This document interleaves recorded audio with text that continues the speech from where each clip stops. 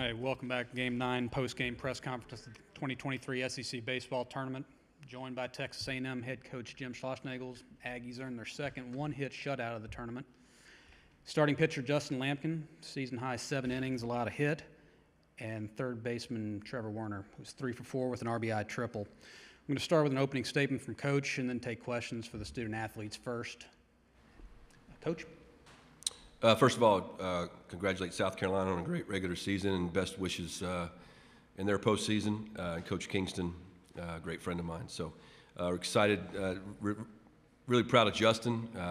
Had a great feel that he was going to be ready to go. When I walked down, I thought I was going to be the first guy at breakfast this morning, and he beat me there. So I knew he was ready to pitch. And he's a great strike thrower for us, has a great future.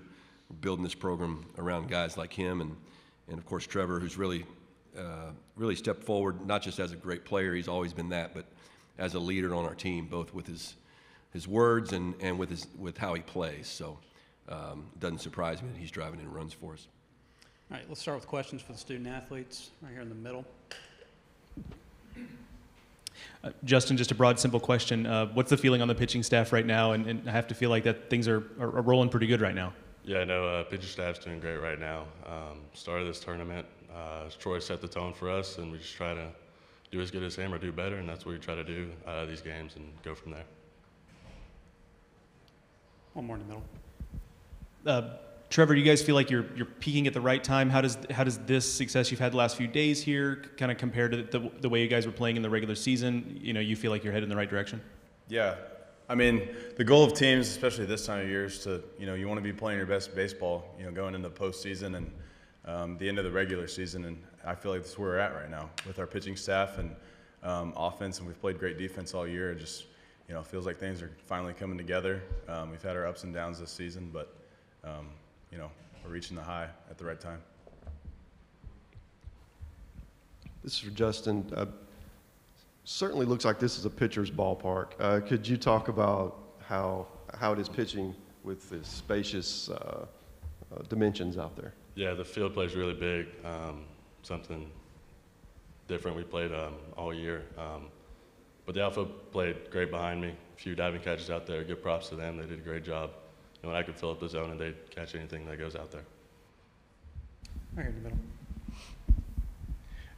Trevor, that triple, what did you think off the bat, and did you think that the center fielder had a chance of making that play? No, I thought it was gone.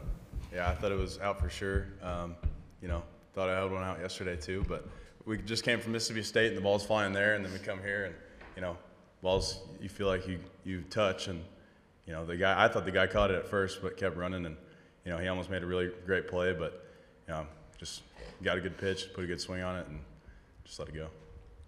And Justin, for you, was it as easy as it looked out there against the South Carolina lineup for you? They were definitely good hitters, give them props to that, but I just felt really confident in all three of my pitches and everything was working, filling up the zone, and the team made great plays behind me. Right in the middle. Justin, you've been coming on strong lately. Is there something you can point to specifically that you feel like maybe you turned a corner a little bit with? I think just being smarter, growing as a pitcher, watching games, pitching in games, learning from previous outings and just going from there. All right, if there are no more questions for the student-athletes, we'll excuse them now. Congratulations on your win today. Gig 'em.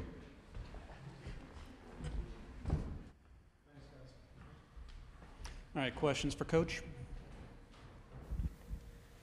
Coach, would you care to comment on breaking the curse of the SEC Network in-game interview?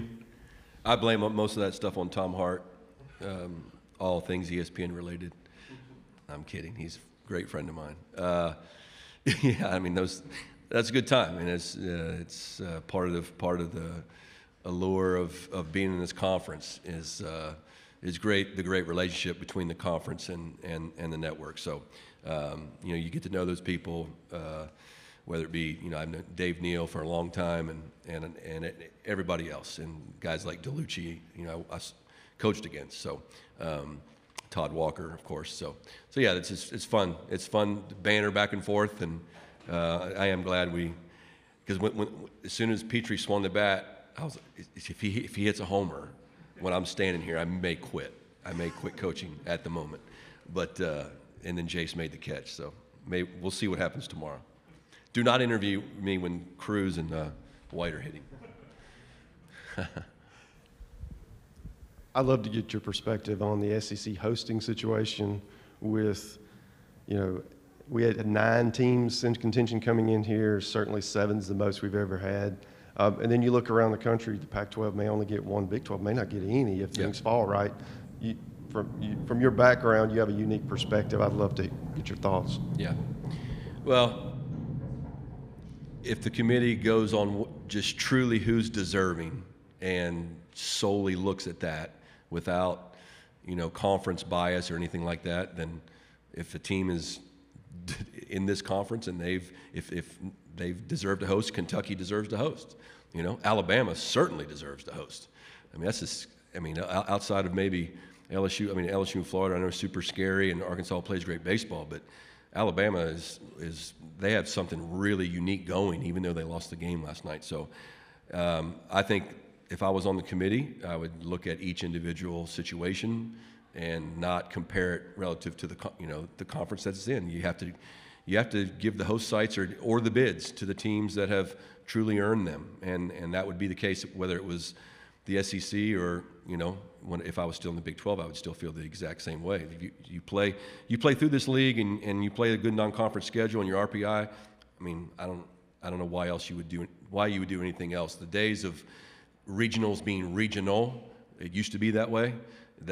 Those are gone, and they should be gone. You give it to the teams that earn it. Over on the right. Yeah. A ton of credit to Justin, obviously, but South Carolina's really struggled offensively here the last few weeks. What do you see in them from a scouting standpoint that you feel comfortable in sharing that's made them maybe fall off a little bit? Well, I know they're really banged up. Wimmer's out there. He's a heck of a player, and he's trying to play hurt for his team. And I've been in those situations. In 2015, had a really good team at TCU.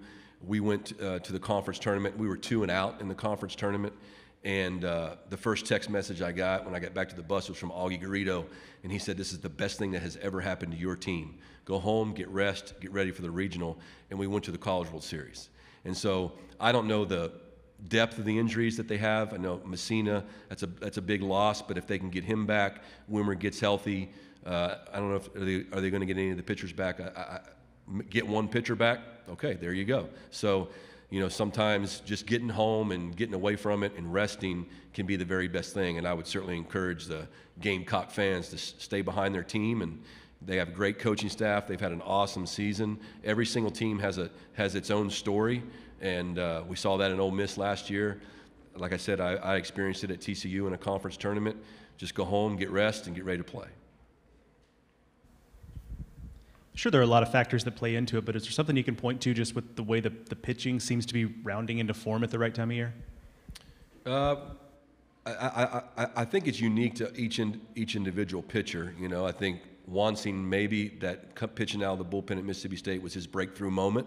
Lamkin and Sadeo, I think, are just guys but they've pitched enough. We've had to use them so much because of our situation that now they have some confidence, and they're not afraid to throw the ball in the strike zone, which is scary to do in this league. I get it. Some of the guys you're facing and the talent, but it starts with those guys, and then tomorrow's going to be real interesting. Will Johnson has had two of his last 3 outings have been really good since we moved him into the rotation. And this one will be one in which he didn't have to pitch out of the bullpen like a day and a half ahead of that time. So if we can get a good one out of him tomorrow, regardless of who we play, then I like our chances. Detmer's still up and down, but those lefties are doing a great job. Are we got time for one more? Anyone? If not, thank you, Coach, for your time. Congratulations. Yeah.